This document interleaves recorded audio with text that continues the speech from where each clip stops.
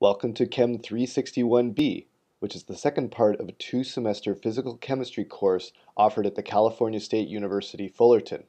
I am the creator of this lecture series, Dr. Michael Groves, and over the next 19 lecture videos, we will explore quantum mechanics and how it relates to chemical systems. Quantum mechanics is a theory that best predicts the properties of particles at the atomic and subatomic scale. It is arguably one of the most successful theories in the history of science, and it has allowed humanity to predict and create, among other things, lasers, light-emitting diodes, transistors, and semiconductors, leading to several important technologies such as the microprocessor and non-invasive medical imaging techniques. In the center of the slide, there's an image on a logarithmic scale that shows what things we would expect to see at various length scales. Quantum mechanics best describes things on the left side of the scale, things that are nanometers in length or less.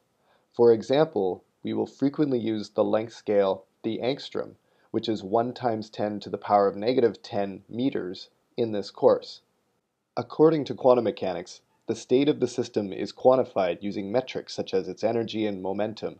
However, these quantities may be restricted to discrete values.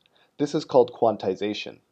Furthermore, according to this theory, objects have characteristics of both particles and waves, meaning that there is a wave-particle duality, and there are limits to the precision with which quantities can be known, and these are predicted by the uncertainty principle. Finally, the evolution of the properties of quantum mechanical systems operate probabilistically.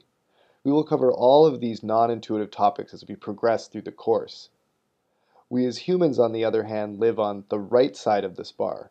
Hair, mites, and ants are all things that we can see and interact with directly. We have learned that we can predict the state of these objects at any time with near certainty, barring any major unknown exterior influence, based on recording a few parameters at some given time.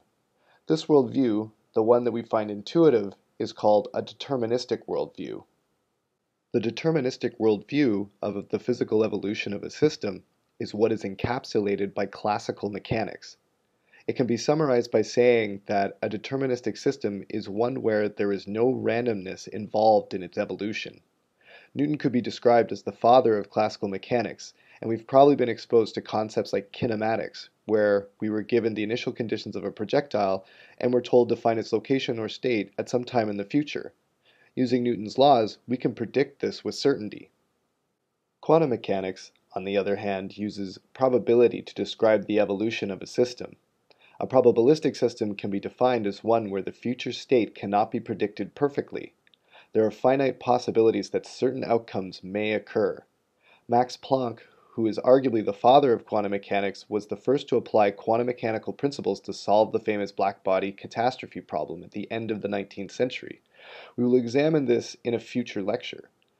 A famous thought experiment which illustrates how a system can be probabilistic as well as expose some of the truly non-intuitive tenets of quantum mechanics is the Schrodinger's cat experiment.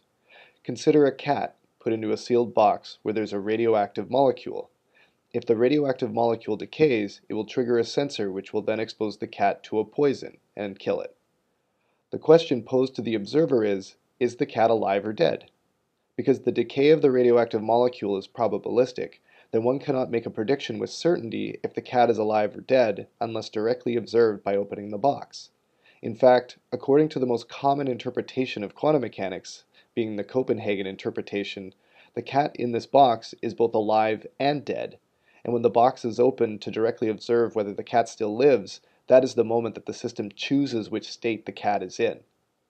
Now, the Schrodinger's cat experiment was designed to demonstrate the absurdity of applying quantum mechanics to everyday objects.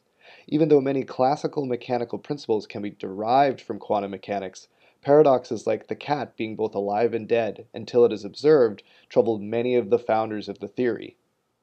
By outlining all of these quantum mechanical principles and examples, we've hopefully demonstrated that quantum mechanics is not intuitive.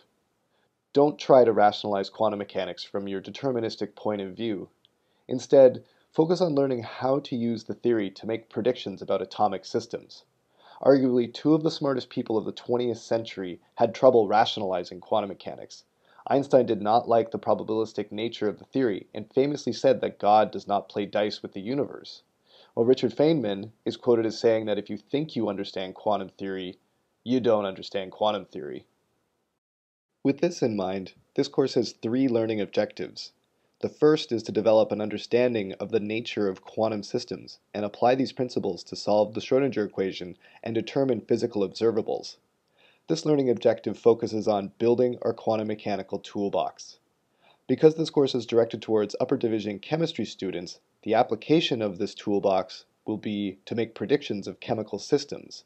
This is what inspires the other 2 learning objectives. So by the end of the course, we will understand what it means for a system to be quantized and relate the quantized nature of energy from the Schrödinger equation to predict spectroscopic phenomena, including electronic, vibrational, NMR, and rotational spectroscopy. Furthermore, we will use solutions to the Schrödinger equation to describe how chemical bonds are formed between atoms.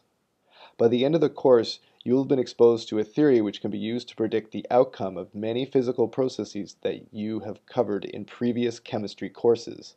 Learning how to apply the theory of quantum mechanics will enhance 2 principal concerns of chemists: how atoms bond to each other, and how does one probe the nature of molecules through spectroscopy.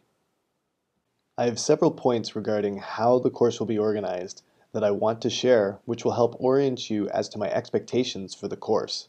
1. This class will employ a flipped model and use active learning during class. Prior to every class, it is expected that you watch the provided preparation material and complete the preparation assignment.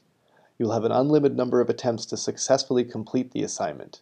The purpose of these assignments is for you to practice some of the knowledge presented in the preparation lecture in a context where it's alright to make mistakes. Then, during class, you will work in groups to complete activities together. The collaborative environment will help you crystallize key course concepts. Keep in mind that you will get out of this process what you put in, so full participation will lead to higher achievement. 2. On every evaluation, quiz, midterm, final, etc., demonstrate your knowledge. I give part marks based on how you work to solve problems, so small mistakes at the beginning of a long solution will be given almost full credit if the rest is performed correctly. This means always attempt each problem as fully as you can so that I can justifiably reward what you know. 3. During the semester you are allowed to have a bad day. In recognition of this, I will drop some combination of your worst quizzes and midterms. See the syllabus for more details. 4.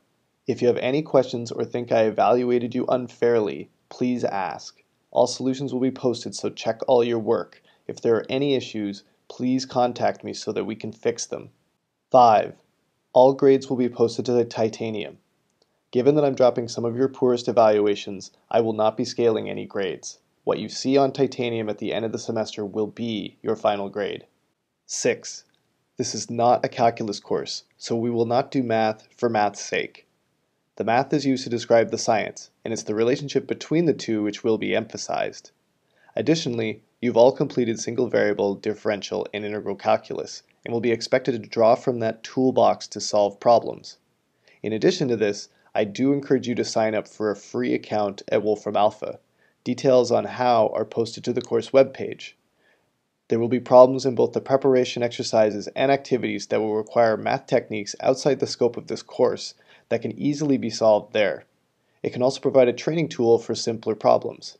Keep in mind that on all in-class evaluations, you will be required to solve everything by hand with only a scientific calculator, and problems will of course be created with this in mind. 7. The discussion board on Titanium will serve as the main location to discuss course content related questions. If you email me these types of questions, I will simply direct you to post them there so I can answer them. This is so that everyone can benefit from our individual conversations. This outlines my teaching philosophy for the course. Please read the syllabus for more specifics regarding evaluations, schedule, and expectations. To summarize, quantum mechanics is a probabilistic theory that is most successfully applied to atomic systems. We will use it to make predictions regarding spectroscopy and the nature of bonding between atoms. And finally, do not try to rationalize the theory. Instead, focus more on learning how to use the theory to make predictions about atomic systems.